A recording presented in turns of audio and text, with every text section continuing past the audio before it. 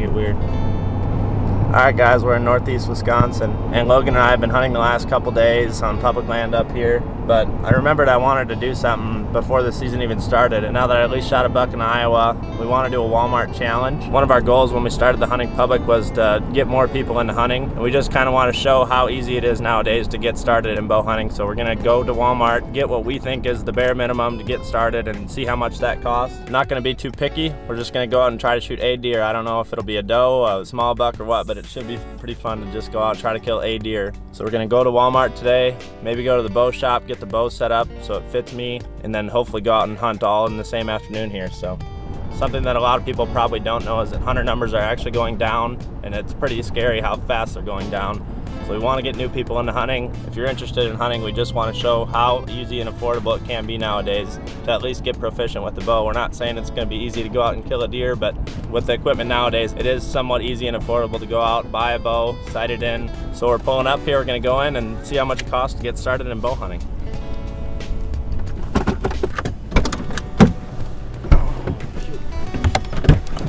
Hopefully I have enough money in my bank account to do this. That would be ideal. It's an actual concern, really.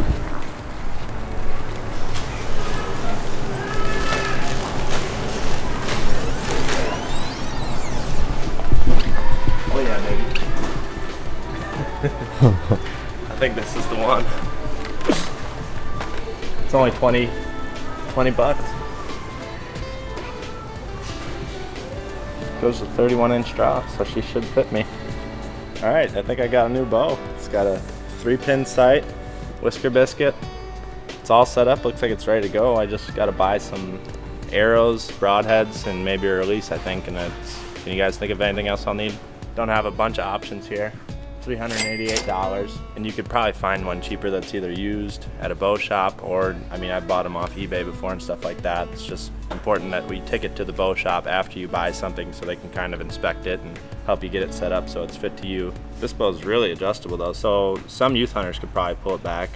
It goes from 40 pounds all the way to 70 pounds. And I mean, I'm pulling 70 pounds on the bow that I have now, so it's highly adjustable. You got 21 inches all the way to 31 inches. So if you're a beginning hunter, this would be a good bow for you to get just if you wanted to try to get into bow hunting. And I mean, a kid could grow into this bow over a course of 10 years and use it for the rest of their life, really. I mean, I'm sure we can get this thing shooting pretty proficient out to 20 yards and hopefully kill something with it in the next couple days here. So I'm gonna look through what they got for arrows, broadheads, a release, and some practice tips, and we're probably gonna head to the bow shop then and get this bad boy set up. So I'm just gonna grab the cheapest release here. I'm sure this will work just fine. It's 14 bucks. And just like most things we're gonna be buying today, you can buy something that's more expensive and it might make you more proficient or might be easier to use, but I know that we're probably gonna be able to get by with this release. Got some field points for just under $3 here. And then one thing that I'm not gonna buy real cheap is broadheads. I'm gonna get the cheapest ones that I've seen used before. These are Slick Tricks. This is what Zach shoots. And I know they're super sharp and pretty good quality. I don't want to spend $10 on broadheads. There's so many different broadheads out there and you can read reviews to help you out, but I've seen these used before, and if I'm gonna splurge on anything today, it's definitely gonna be these. They're still only 30 bucks. You get 3 of them. Probably gonna designate one to practicing with just to make sure they're shooting like the field tips, and then the other ones will still be razor sharp when we go out to hunt tonight. So can't get the cheapest arrows just because my draw length is too long. So they're 8 bucks a piece, I think. Gotta buy some tags here, and then we'll head to the archery shop.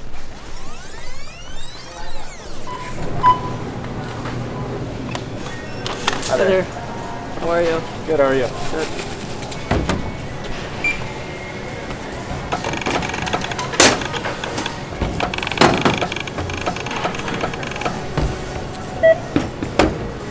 Did you need me? Yes, I do. I've never done one of this before. Done what? A bow and arrow? Like this bow? Never done what though? Ring it up? Is there a security thing on it? I don't know. Look at it and see. Is there one? Well, I'm new. I'm just asking. Okay, but can you scoot back so I can see? Sorry for asking. Can I have you put this sign up down here for a minute, please? Joanna, can you come here? Have you seen one of these? There it is. Okay, and then can you take over for her for a minute? Because I need to go and have a little quick chat. Yeah. Things are going good. Yeah, you can go ahead and take this next customer because this one's held up for a minute. Okay. How's it going? Awesome. I got it. pretty good.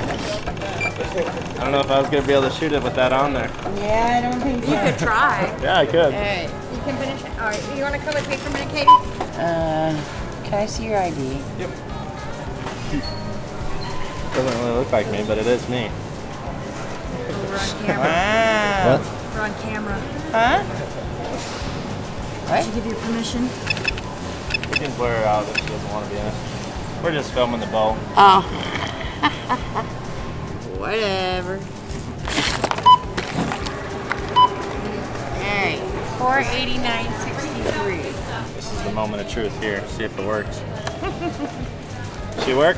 It's kind of surprising, actually. There you go. Thank you. Have Appreciate a wonderful day. You too. Hope you get your deer. Yeah. 12 bucks. There you go. $489.63 to have all the fun in the world. Appreciate it. Have a great day. Had some complications up there up front. I think that lady was going to have a talking to back there. Yeah, I saw that.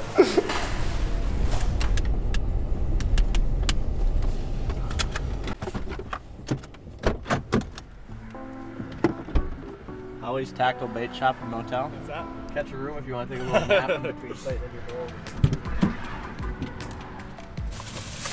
Let's go get this bad boy set up.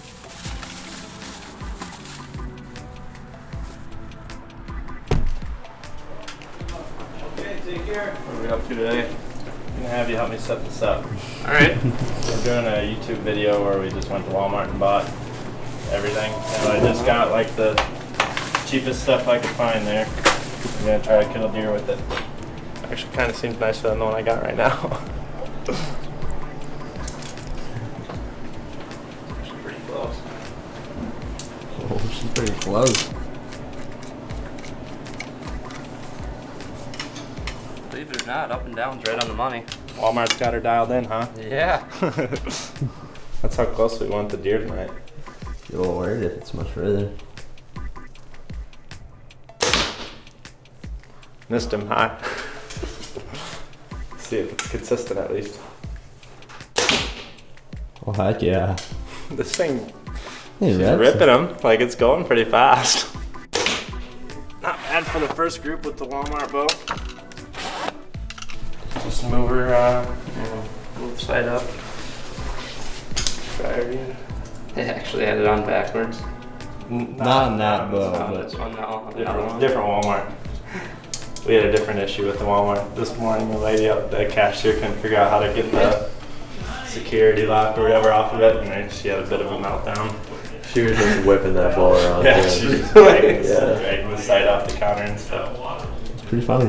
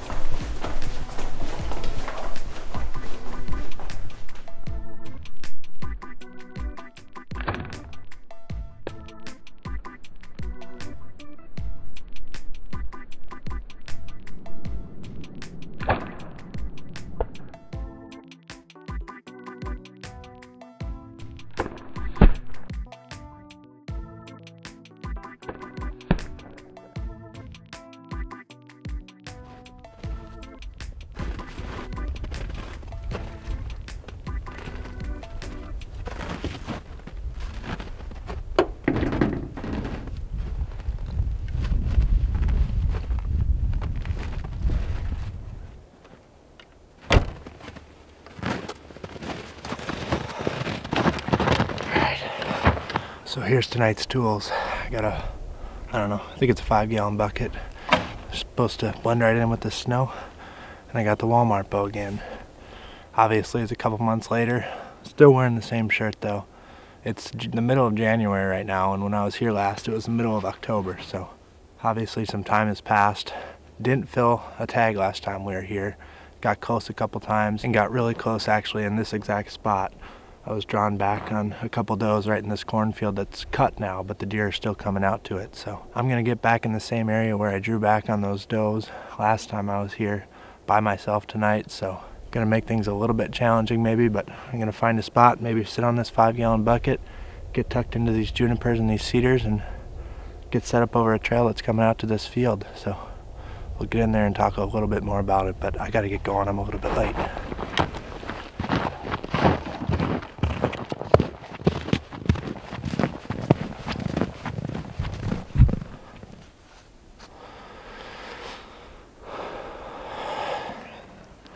Alright, before I do my opening interview, I just want to do a little tip. We've been doing this one all year, but I don't think we used it in an actual video. When I'm sitting on the ground, I like to have my arrow obviously knocked on my bow, and then I'll take another one out of my quiver, and I'll just set it within arm's reach.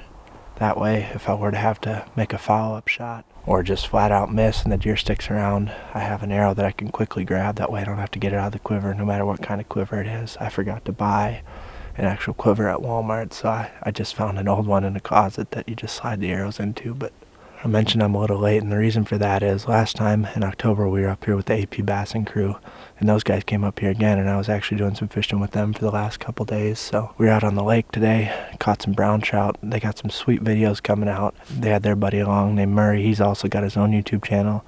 So we'll leave the links down below. They got some really cool brown trout fishing videos that they just made, as well as some cool videos from last time they were up here in October. So it was fun to meet up with those guys, but I'm going to start watching them set up over a couple good trails. I can see the tracks in the snow where they're coming out onto this field. Looks like they might be staging up in this open area, just kind of following these paths. And they're browsing a little bit on these trees they recently cut down to make this opening. So I think I've got a good enough hide. It's just going to be tough getting it on film on the ground like this with not a ton of cover, but I don't have a ton of time left, so I'm going to shut my mouth and start watching here.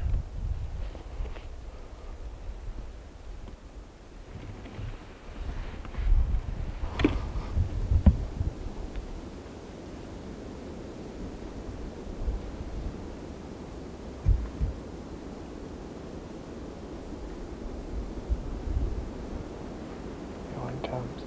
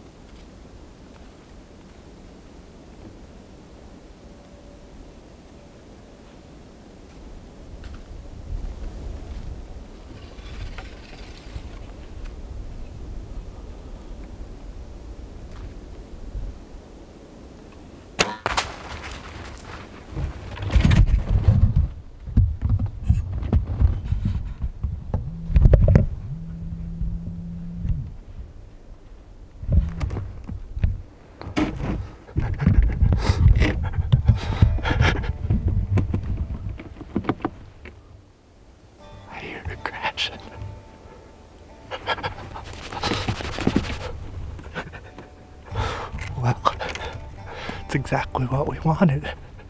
I think I made a perfect shot. And I know that's only a doe fawn, but I haven't been shaking like that all year. I heard him coming through the ice from over 100 yards away. And when I first heard him, I thought that they were at 20 yards. It was so loud, them breaking through the ice, but they were really far away. And it just took forever, because I could hear them from so far. And then they could smell over there where I walked in. And they just followed my ground scent right up to this opening. I mean, I know some people are gonna say, oh, you shot a fawn, great job. But that was awesome. Walmart bow, perfect shot as far as I know. I think it crashed right here. And I don't know what more you could ask for. That thing's gonna taste delicious. Might be a buck fawn, might be a doe fawn, I don't know, but it's dead. And that was a lot of fun. But that was tough. I guess if this Walmart challenge has proved one thing, it's that it might be easy to get into bow hunting and be proficient with a bow and get to shooting real good, but at the end of the day, getting a deer within range with a bow, any deer, is a trophy, and that is going to be a trophy. That was a lot of fun. There's been a lot of mishaps along the way. I've been drawn back on several deer, but I wanted to do it on the ground, basically as minimal as we could, sitting on a 5-gallon bucket in a flannel. You don't need camouflage, you don't need a high dollar bow. Obviously all those things help. Having a nicer bow helps, having camouflage helps. But if you want to get into bow hunting, you can go to Walmart. You can pay, I can't even remember what it was because it was so long ago now, but it was under 500 bucks. You could use this bow your whole life as long as you take care of it. And you could have that much fun. That was awesome. I might go look while I have daylight. I'm sure there's gonna be blood everywhere. I'm pretty sure the deer's right here. But I may just go look at the blood, mark it. I'm gonna call my buddy, get him over here. And we'll probably be frying up some backstraps tonight, so.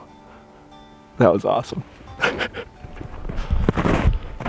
So this deer came right down this trail here. She was standing somewhere right in here when I shot. And I was sitting right back in there in those junipers. Never really even looked at me till I drew back. I think she probably heard me draw a little bit, but I can see right where the deer took off. I'm just gonna follow it. Oh, I can see blood already. That's perfect. Awesome. I wasn't sure if I was gonna make it happen this year with the Walmart bow. Most of the state of Wisconsin is actually closed right now, but the county I'm in is still open, so just gonna follow a little more blood, but from what I'm seeing right now, it doesn't look like we're gonna have any problems, so I'm gonna back out. Pretty sure the deer's actually just dead right back there, but go get my buddy Tony, and we'll see you in about an hour.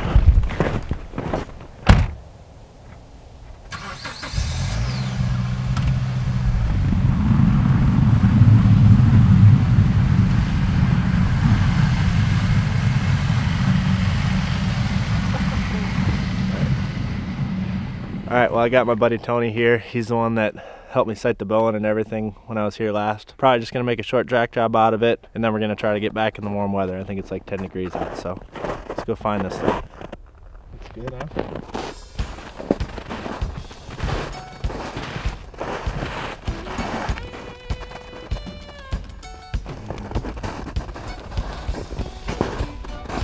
We got a Walmart doe or doe fawn down up ahead, I think.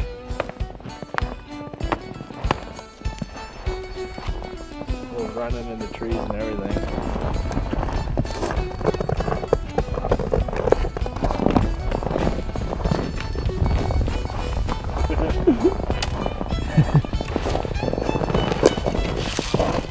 There we go. Big fawn. Is that what people say when they shoot fawns? Alright, well, we're gonna keep this short because it's freezing out, but basically things went perfectly. The objective was to get a deer on the ground with that bow from Walmart and make a good shot at it. Didn't matter what size deer, that was going to be the challenge, just getting a deer in range and getting a shot at it with that bow. That's exactly what we did. I know several people that still need deer meat. We could still use some more deer meat, but I've got a buddy in mind that has 4 kids that didn't get much time out in the woods this year, said he needed a deer, so I'm going to drop this off at their house tomorrow after we get it quartered up, and him and his 4 kids and wife will really enjoy it. Those deer were still going to that same cut cornfield that Logan and I got a close chance at some does earlier in October when we were here last time. Still, we're pretty much on the same pattern. I just had to tweak the setup a little bit. Got set up in those junipers and those cedars, just sitting on a 5-gallon bucket in the middle of the woods late season. So that was pretty fun. I had a lot of fun tonight. It was really fun because I could hear the deer coming from so far away and I couldn't see them at all, pretty much until they were within range right before I shot them. So I had no idea what was coming in. Could have been a big buck for all I knew. So my heart was really racing when I saw him step out. That first fawn that stepped out was pretty small. Not saying that this is a big fawn or a big deer by any means, but this one was bigger. It's a decent sized doe fawn. It's gonna taste pretty good. But the point being is, went to Walmart, bought a bow, sighted it in the same day. And even though we didn't get something on the first time out, which is definitely the case a lot of times in hunting, we were able to stay persistent, came back up here again for a couple hunts, made a perfect shot, and listened to her fall down. So that's going to be a wrap on the Walmart challenge, and this is probably going to be the last deer hunt that you guys see on the Hunting Public channel until next fall. So hope you guys enjoyed the fall. We had a ton of fun bringing it to you. We appreciate all the great feedback, all the comments, but I'm cold. We're going to get this thing dragged out of here and maybe fry up some back straps either tonight or tomorrow. So let's get out of here, Tony.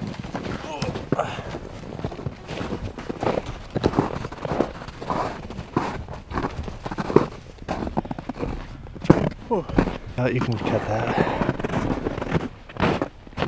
Is this the biggest deer you ever killed, Jake? It's the biggest one I've ever killed in the county. Well, hopefully we can change that next year. Hopefully.